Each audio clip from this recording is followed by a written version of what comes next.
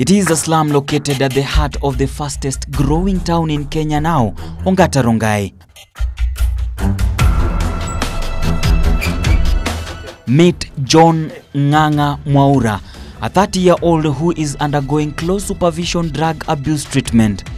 With both parents dead, John, commonly known as Ngash, has been under his grandparents' care since when he was 2.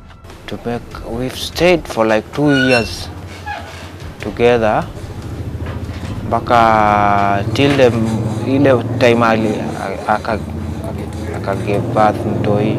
Hata hiyo mwanamke nikawafukuza hapa kwangu, maana tabia zao zilikuwa sio nzuri. But when he got to Form 3, Ngash dropped from school and was lured to a romantic relationship by a girl who introduced him to drugs.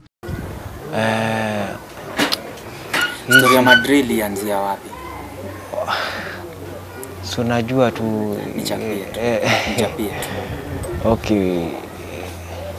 Ile mtaa yetu ya pale juu, najua kuna base tulikuwa tunapatanaga pale. Coming from a poor background and with limited information, Ngash got his drug-addicted girlfriend pregnant. Ngash. Ngash unajua? Unani? Sami ni kama best friend yake. Ile kabisa yani.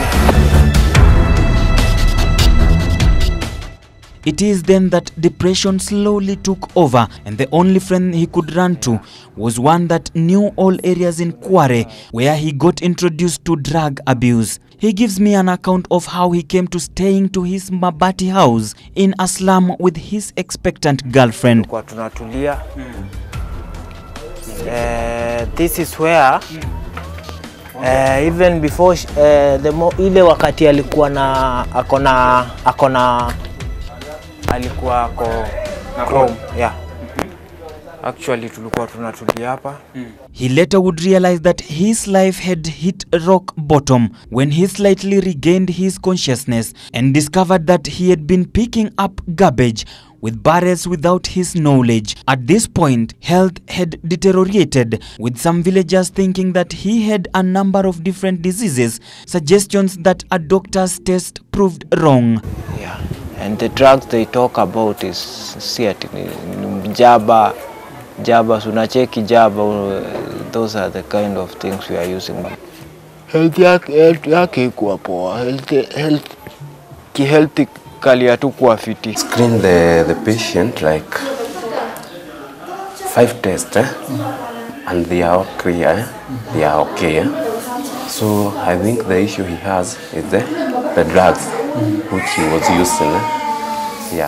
Yeah, at least nilikuwa nimeenda injection last week, nenda nikafanywa check up, kaonekana I'm fine, kila kitu iko perfect. Wakadai tu shida ni yeah. Those who met the young man in the streets thought he was a madman, but something deeper troubled him. Ngash was going through depression, and failing to observe a proper diet did not help matters as he became malnutritioned. Opiums tunachukuaga tu huku kwa maboys tu. Opiums ni weed. Yeah. Opium na nini nyingine? Opium kuna hiyo tumesema makali hivi. Jaba hivi tukaa hizo. Unaweza nipeleka hiyo base? No, it's dangerous. It's dangerous. Naweza weka uhasama na watu na si poa. Just 5 years ago, he lived in this luxurious building and life seemed all good. A complete different picture. Yeah, that's where we used to stay. Na so for that period yenye tulikuwa tunakuja hapa, ndio that stuff, the whatever happened. Through the help of Good Samaritan and friends as well as support from loving grandmother, Ngash is striving to change the story of his life one day at a time with lessons that he has learned by journeying through tough terrains, his main motivation. Sasa mimi nikawasewa hii mtoto. Baba yake ako wapi sasa hivi? Baba yake alikufa. He, however, still needs a lot of support, mainly so as to get to a rehab center in his journey of recovery. What I would prefer if we can get somewhere for rehabilitation. You know, the drugs were already in the system, so he can't stay without them unless he go to a rehabilitation center.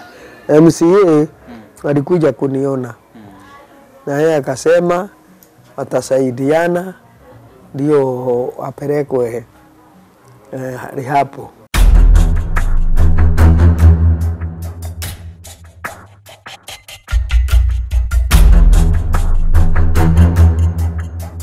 This is a compound that was once one of the best beautiful compounds in Ongata Rongai, Kajiado County.